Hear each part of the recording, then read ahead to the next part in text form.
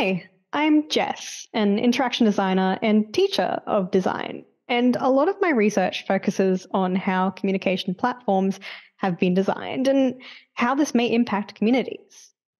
Today, we're taking a look at one of the subjects I teach, which uses Discord as a communication platform for our online and in person students. In the wake of the COVID-19 lockdowns, Australian universities have made hybrid and online alternatives to their existing subjects the new norm. These typically are delivered synchronously through a mix of technological interventions in parallel as two separate streams, or as a combination of the two.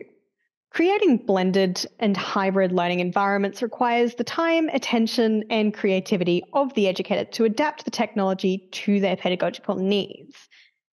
The technology in each case may not be entirely suitable for the subject, but may instead emerge from several other factors, such as familiarity, access, and institutional policy. Example of this is Zoom, a platform that saw widespread uptake as a synchronous option due to the philosophy that it works and it's easy to learn. But in the years that have followed the lockdowns, we've had time and resources enough to try alternatives that may be more suited to our desired needs and outcomes. The options for bridging gaps between online and in person students to provide equitable, if not similar, learning opportunities are varied. Previous ethnographic studies have looked at hybrid classrooms with an emphasis on the technology's impact on learning outcomes. These studies have highlighted several challenges, including concerns relating to social well-being, the need for multimodal communication that supports both synchronous and asynchronous conversations, and the communication ambiguity arising from the limitations of the software, such as the compression of tone and the lack of social cues from the environment and body language. These issues all relate to concerns about communication. This particular slice of research looks at the ways in which students in a blended learning environment communicate within online collaborative groups that support their learning. We use a framework from speech pathology research, in particular, augmentative and alternative communication, or AAC for short, to guide analysis of data from a semester of learning over Discord. AAC takes into account the many goals and necessities of communication, encompasses not just high-tech interventions such as specialist communication devices, speech generators, and applications, but also low-tech and no-tech actions such as writing, gesturing, drawing, and pointing. We find it useful for understanding not just what is communicated in online and hybrid classes and studios, but how things are communicated through the technology and the activities. But first, a bit of background. Community is often cited as both a goal and a byproduct in education environments. Whether formal or informal, learning communities share a defining trait. They create chances and opportunities for learning between participants through social interactions. One of the more popular frameworks for such communities is Wenger's community of practice, which participants are aligned through a common or shared topic, practice, or understanding, and develop their knowledge in the related field through their interactions with one another. At a purely academic level, learning communities potentially improve retention rates and increase overall student satisfaction in their university experience. However, beyond this are social aspects. These communities are beneficial to students and teachers by providing social outlets, creating networks and connections that can be utilised within and outside the classroom. This is especially important in subjects and fields like design that rely on collaborative development, where the act of communicating and collaborating with peers is just as much as part of the learning as the tangible artifacts that are produced over the course of a class. The communication in and of itself becomes an artifact. To understand the communication and creation processes occurring on software we use in hybrid classrooms, it's important to explore not only the content and outputs, but also the manner and method through which they are expressed. AAC serves as a valuable entry point for this, enabling us to delve into the nuances of how information is conveyed and artifacts are generated within these digital and collaborative environments. To do this, we must first align our software with AAC by determining if and how it enables users to meet 4 communication goals. And these goals are One, the expression of needs and wants, which covers the ways in which a person can ask for help or alter their environment or the behaviours of others. Two, developing social closeness, wherein the purpose is the communication itself to develop a relationship with other people. Three, exchanging information, which typically requires specific vocabulary relating to gaining more knowledge about a topic or interest area. And then four, the participation in etiquette, relating to the little rituals performed as part of everyday life, such as greetings and courtesy statements. With all this in mind, let's talk about the unit. Interactive Narrative Design is a unit offered through QUT's School of Design for Semester 2, attended by a range of students from various degrees and backgrounds, such as visual design through to IT studies. The assessment consists of large group work components to produce a significant design artifact, a highly visual guide to an original fiction setting for tabletop games, and subsequent adventures or stories within that setting. Online students participate primarily through Blackboard synchronous communication software, Blackboard Collaborative Ultra for lectures and theoretical discussions, while they use Discord for activities and group work. The lecture is conducted as part of a true hybrid experience, streamed online to students, while they can also attend in the hall, while studios are run in parallel with separate classes.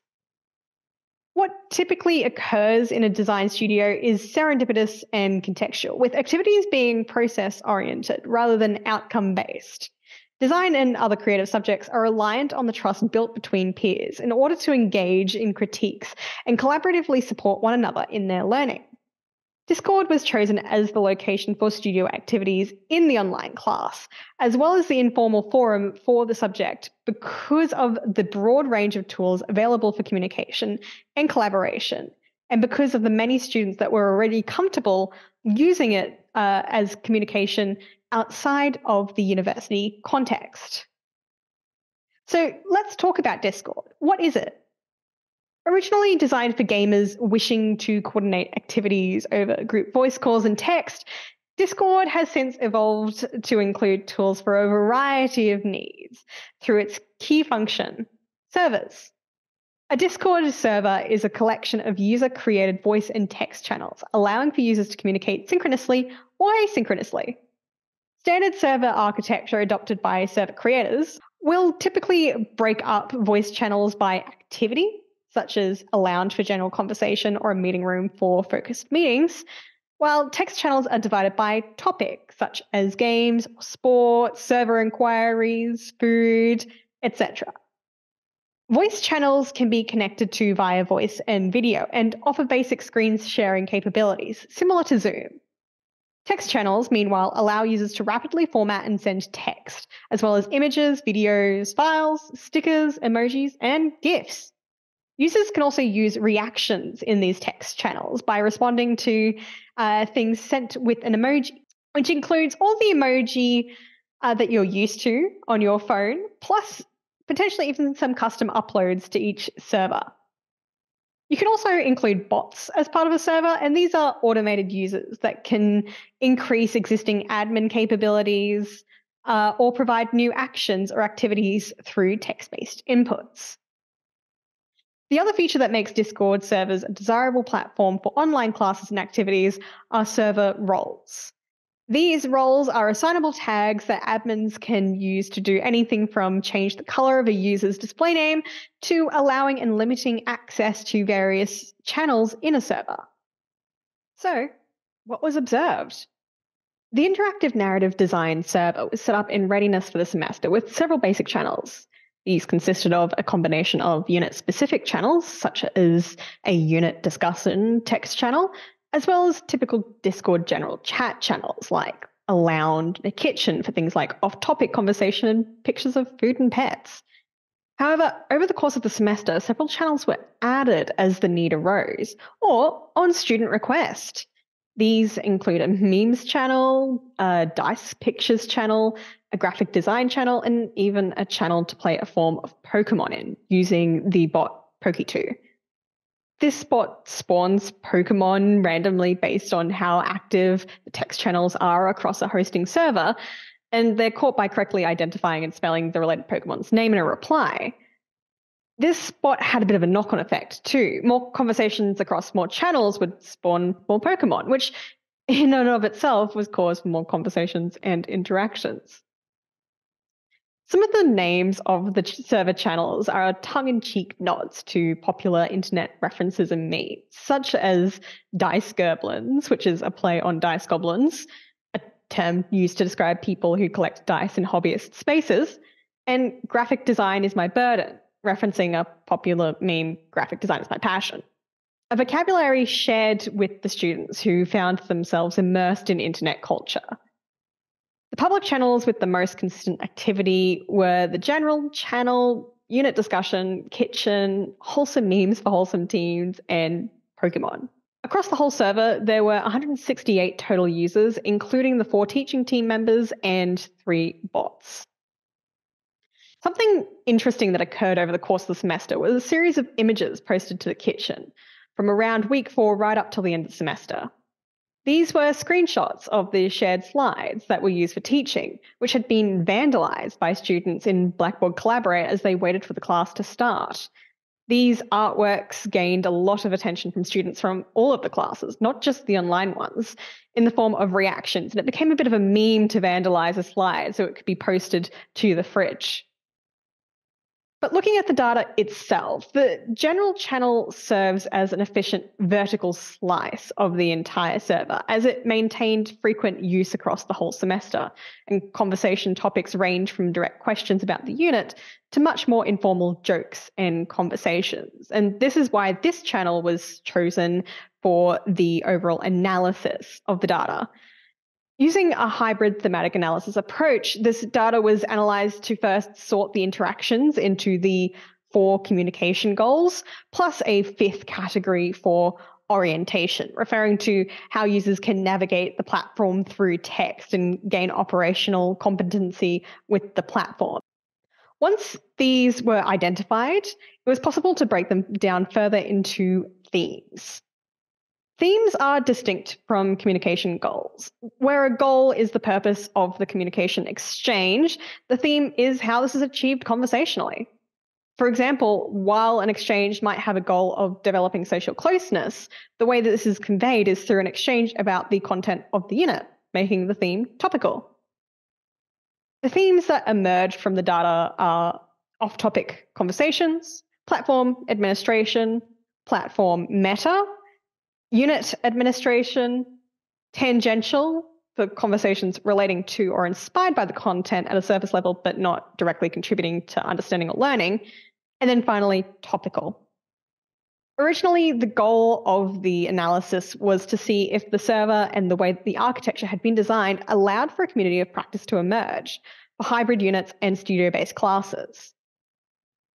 The data supporting the emergence of a community of practice is the number of interactions that are topical or directly relate to the unit and the exchange of information.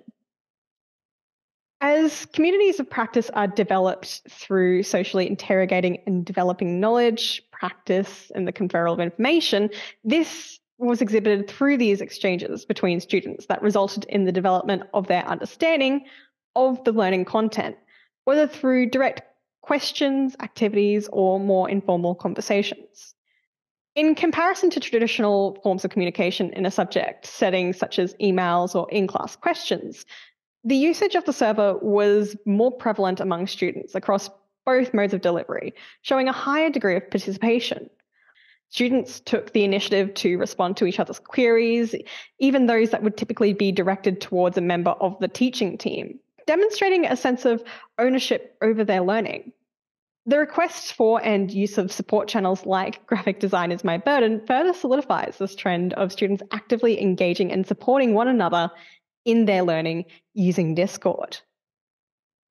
More significantly, however, was the amount of interactions that had the goal of developing social closeness and were off topic from the learning content or only tangential to it. These are conversations for conversation's sake, sometimes inspired by memes or shows or campus cultures, but never directly about the subject. These interactions outnumber the more direct subject or activity based interactions, and were from an equal spread of students from both online and on campus modes of delivery, and often were cross class, meaning these were students who would never interact as part of class activities, but were interacting on the server. This general channel slice of data doesn't even include the artworks on the fridge or the sheer amount of back and forth inspired by the Poke2 bot. The fridge artworks were an activity that occurred live outside of Discord, yet were preserved as a tangible artifact on the server, representing the development of their relationships with one another and the teaching team long past the clearing of those annotations and the conclusion of the class. This research project is still ongoing, but these findings suggest a rich vein for the analysis of social platforms inside and outside of the classroom. Using AAC to understand not just what is being communicated, but why, and later down the line, how, can help us gain more insight into the relationships that make up these communities and connected learning. There is plenty enough still to discover from Discord's use in the classroom, and future iterations of this research include expanding analysis into multiple channels, activities, and even considering the affordances of the design and the impact that the interface plays.